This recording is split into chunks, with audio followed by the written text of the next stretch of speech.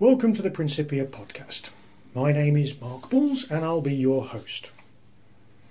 In this edition, an introduction to the podcast, the Omneity Knowledge Management Project, and introducing the Development Support Framework, or DSF.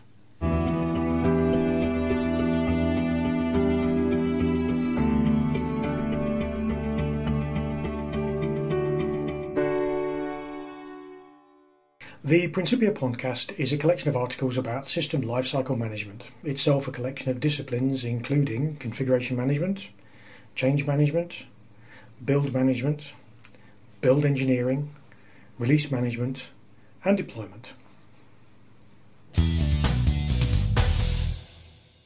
One of the projects I'm currently working on is Omneity, an experimental system for knowledge management of configuration and change management.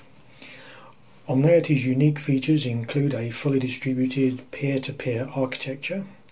A set of plugins called adapters will translate data sources such as source code repositories and package content into a common semantic model.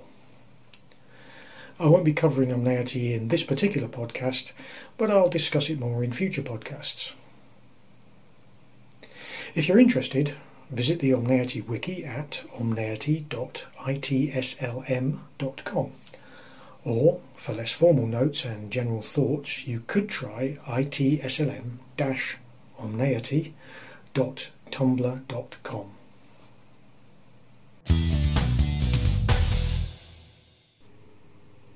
One of the major threads throughout these podcasts will be the development of the Development Support Framework, or DSF for short. The DSF will develop into a complete IT management system based around license-free and, where practicable, open-source products. The purpose of the DSF is not so much to create the system, but as a vehicle to discuss the development of an IT management system. The DSF will be based on freely available tools, for the simple reason that I've got limited resources and, for the sake of discussion, freely available tools are perfect for practical exercises. Not only that, but being free means you can follow along if you wish. And of course, at the end of the process, we'll have a complete system.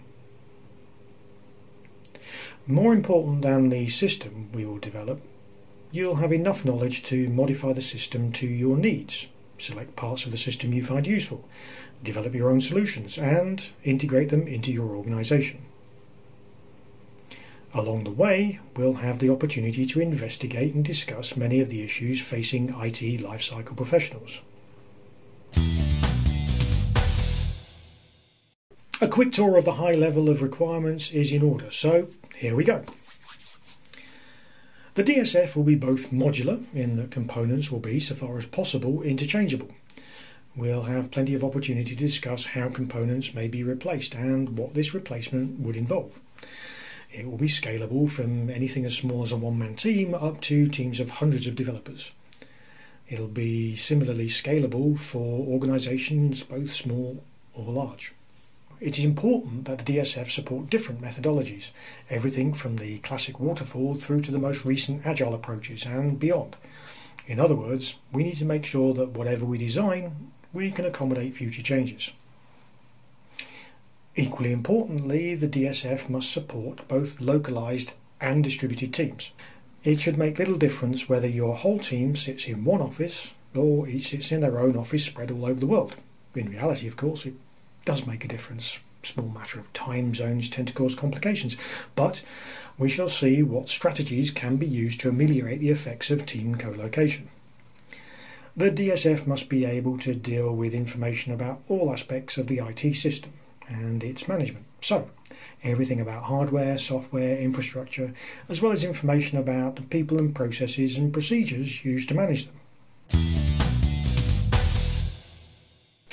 It's going to take a while to develop the DSF, but along the way there'll be plenty to discuss. Some of you may already know that there are several other sources of information about the DSF project. For those who don't, here are a few pointers. Firstly, there are my blog posts at blog.principia-it.co.uk. For those who want to focus on the DSF specifically, select the Development Support Framework category. Then there is the Project Wiki. At the moment, this is hosted on the ITSLM wiki at wiki.itslm.com/wiki/open_source_SLM. Here you'll find all the current information about the DSF as it's being developed. Being a wiki, others may contribute too, so just be aware that the information on the wiki might not match these podcasts perfectly. I'm also blogging about the DSF development process on Tumblr at itslm-dsf.tumblr.com. This is an informal collection of development thoughts and notes, so not necessarily final commentary on the DSF, but rather a collection of random information around the development process. And, as the occasion demands, I'll be putting videos up on youtube.com/principiait. If you have a question about the DSF or its development, then please feel free to raise them in the comments on the main blog at blog.principia-it.co.uk or in the Ask Anything section of the Tumblr blog. You can also email me at mark.bulls@itslm.com. I'm looking forward to the conversation.